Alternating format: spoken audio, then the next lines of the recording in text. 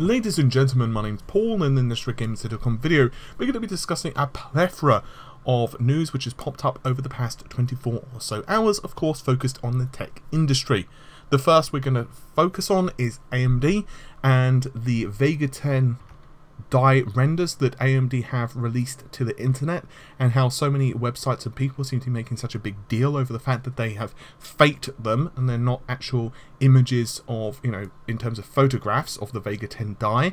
Nvidia's GP106 based crypto mining station, which is equipped with no fewer than 8 graphics cards of all things.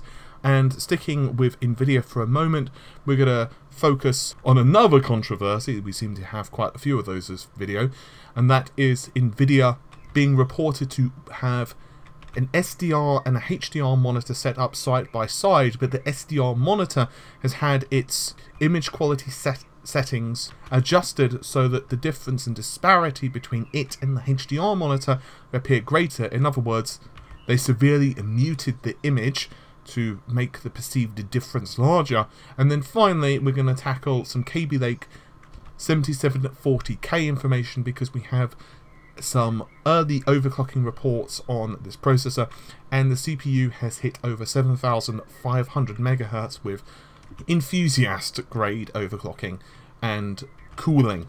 So as promised, we're going to be starting things out with AMD and the Vega die. Well, to call it a die shot is a bit of a stretch. It's not quite a die shot, and it's not really a block diagram. It's kind of a halfway house between the two. But anyway, as the internets tend to do, they have made a really big deal over the fact that it is a fake. It's a 3D rendering. It's basically put together.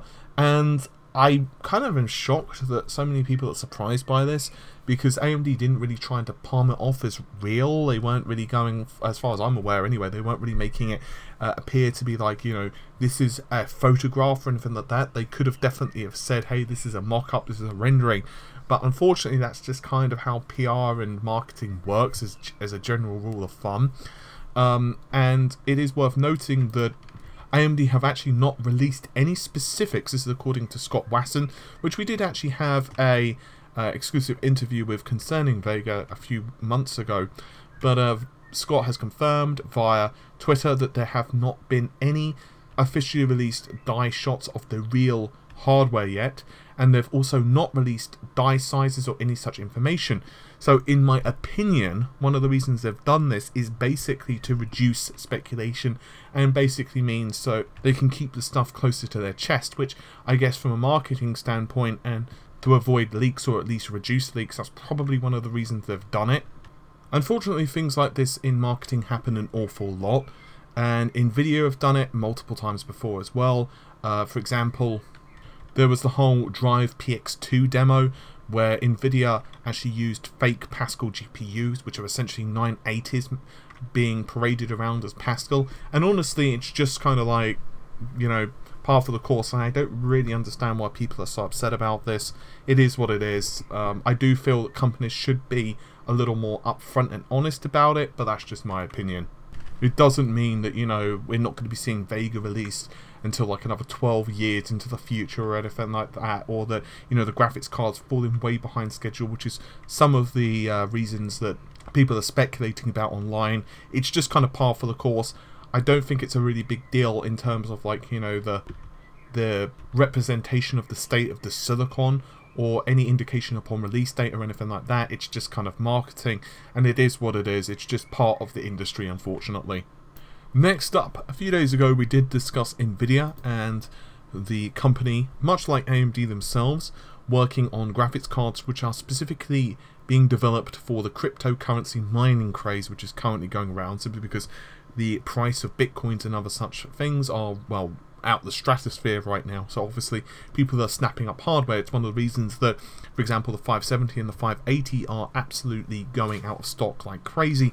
And as a slight aside, AMD's stock prices are ramping up, and I think Nvidia's are doing very similar. Anyway, the folks over at videocards.com have managed to grab a look at the first Pascal based GPU cryptocurrency mining station. What is it? Well, essentially it's pretty much the early reports clarified. So what we have here are graphics cards based upon the GP106 architecture, combined with a Celeron mobile processor, 4 gigs of DDR3 RAM, and a 64 gigabytes SATA.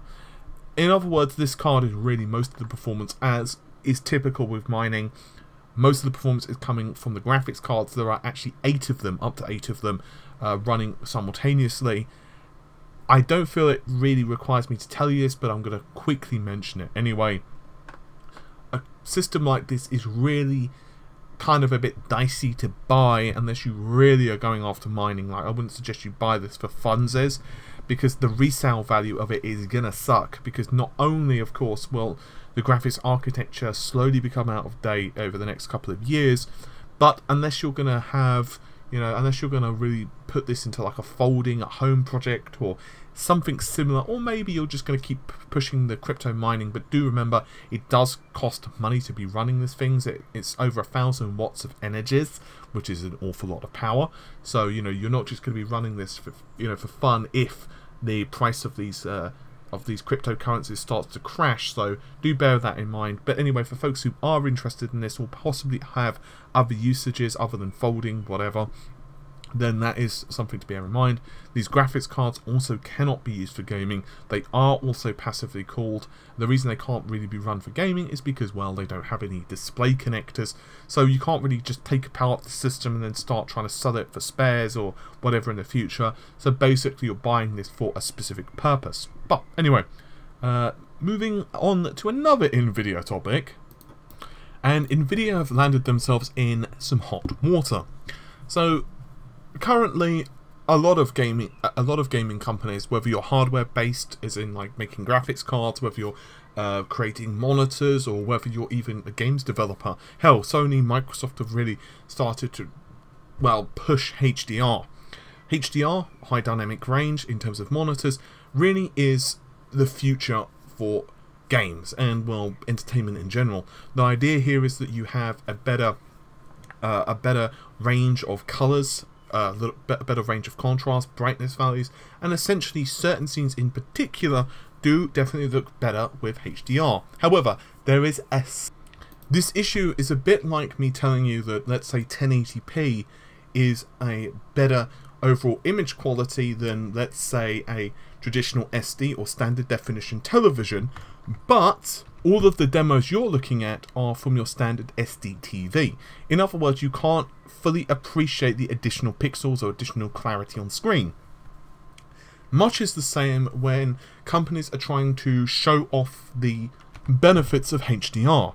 And if you were to take a look at, let's say, Sony's PlayStation 4 conference, for example, they too went through very similar issues when they were trying to show off HDR images versus an SDR, because let's face it, most people who are watching the conference or have looked at this stuff on YouTube or what have you are of course looking at it on a traditional screen. And it's especially true if you're looking at like a mobile phone. Like, you know, HDR mobile phones aren't exactly a dime a dozen. So what Nvidia did is they worsened the SDR image. In other words, a standard dynamic range monitor, which most folks currently have. They reduced the saturation, they muted the colors, they reduced the contrast, blah blah blah blah blah. They made it look worse. And anyway, a website, Hardware Canucks, actually noticed that because they were granted access to the monitor and the settings. So what they noticed is that they were no longer running the factory values, and basically they had a severely muted slash not exactly representative image on the SDR monitor, and of course the HDR screen was left in all of its glory. Now, I'm kind of 50-50 on this, because Nvidia should have been more honest. They should have said, hey, we're attempting to mock up a demonstration about this. And they weren't, so I don't really like that. I feel that's somewhat dishonest. However, I do feel for Nvidia and a lot of folks in the same industry who were trying to demonstrate this. So Nvidia do have a bit of an issue to showcase this stuff, but I feel they should have not, you know, worsened the image. They should have been true to the, you know, representation, or the better way of doing it was to say, hey, this is like a mock-up, this is what, you know, the difference would be if, you know, as in terms of perception. Next, And final piece of news is Intel and the i7 7740K, also known as the Kaby Lake X. So initially there were reports that the CPU managed to hit 7.5 gigahertz using liquid helium, and this, as far as I'm aware, was done by Team AU with a Gigabyte OC lab, and they managed to do this with a Gigabyte X299 SOC Champion. But very shortly afterwards, the infamous German overclocker, De Bauer, had managed to actually pip this to the post, and he has managed to achieve a rather eye-watering 7,562 megahertz. So in other words, he's slightly beat their score, not exactly by a lot or anything like that, but did manage to slightly beat them by just a few megahertz. And if you're wondering how this compares to, let's say, a 7700K, well, obviously it does depend upon the cooling used and all of that stuff, but a 7700K, there's a couple of different references, but you can hit like 7,200 megahertz is one entry of the validations on CPU-C OC world records, but the absolute fastest, at least as far as I'm aware, is 7,383 megahertz, but this is only with a single core running and a single thread. So in other words, this is not exactly going to be rip-roaring. You would get much better performance at a much lower clock speed with all cores running, of course. However, this is a proof of concept. But for reference, the Bauer's score, at least once again, as far as I'm aware, is with all 4 threads running, sorry, all 4 cores and all 8 threads.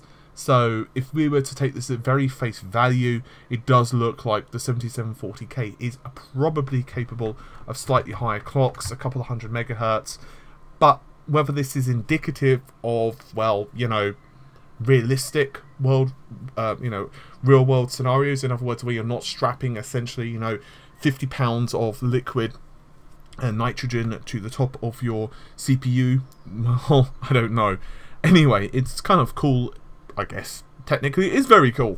Nevertheless, oh, and for those wondering, this motherboard was an Asus ROG Rampage 6, which is of course using the socket 2066. So I don't know, just at least to me that's kind of cool. It's kind of interesting. I'm not exactly a hardcore overclocker anymore or anything like that. I've never been like a super hardcore overclocker, but I do find it quite fascinating to read. Anywho, hopefully you've enjoyed the video. I'll see you soon. Take care. Bye for now.